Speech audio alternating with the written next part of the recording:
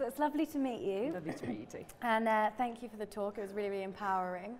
I was just wondering if I could ask you a few questions. Sure. If we could start, if you could just briefly explain who you are and what you do. Yeah, so my name's Jamieson and I'm the founder of The Dots, which people call like LinkedIn, but for the creative industries.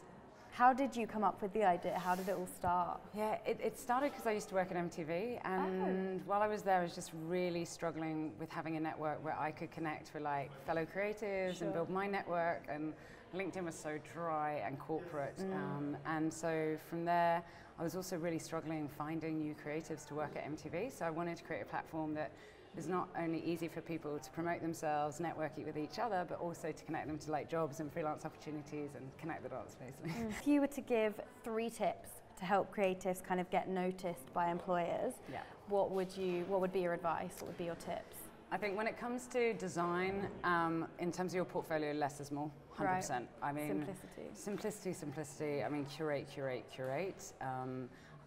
It's so funny how many times you can say this, but people don't, and like you'll suddenly get like 10 projects, but actually the average quality of someone's portfolio will be brought down by the worst piece of work in it, so definitely less is more. What has been the best collaboration to be kind of born out of The Dots for you?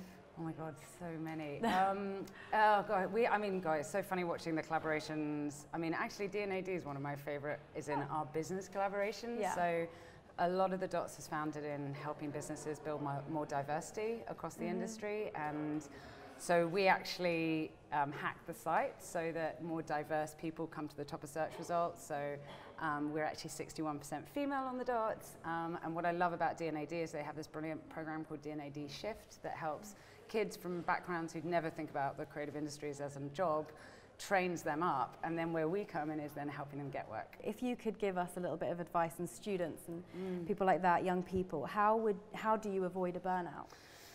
Yeah, I mean, it's such a badge of honor to work stupid hours, which is so counterproductive because the more hours you work doesn't necessarily equate to better output. I think there's a couple of things you can do. I mean, one, it's like making sure you have your sort of happy place. Like I live on a boat, I go for a row, it chills me out, it kind of, but it's also being really introspective about what makes you happy, because I think there's that kind of checklist where people go, you have to do yoga or you have to meditate or you have to go for walks. But actually it's very personal to you. I mean, some people need to go out with their mates and get absolutely rattled to give them energy. I'm a student, I know about that. Yeah, exactly. So I think it's about going, what actually gives me energy, what gives me inspiration, instead of like that kind of dictatorial, I have to do yoga once a week. Some people just it doesn't work for them. So did you kind of find that you felt like living on a boat would be the lifestyle for you? Did it come to you, or was it like you always, that was your dream? Or it was the only way I could get my husband to move to London. So fair enough. but as soon as he said let's live on a boat, I was like, absolutely, it is the most magical way to live in central London. Like literally I wake up every morning and it's like the ducks and the swans, and you know, you just got this, like, I live in the country in the middle of the city, and it's affordable, and nothing in London's affordable anymore. What general advice would you give to young people going through those low times, especially where people are trying to get into the industry, or just career kind of goals in general? What advice would you give? Yeah, I mean, everyone's career is highs and lows, and if you're not pushing yourself. So if it's too cruisy, you know.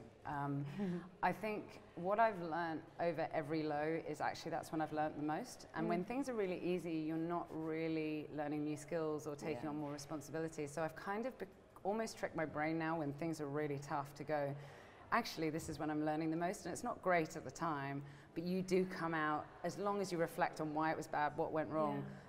Once you come out of that, you're a much better creative or creator or build, you know, out the other end because of all the learnings you did on that low bit. And actually once I start changing my brain to think like that, it makes those lows a lot more manageable.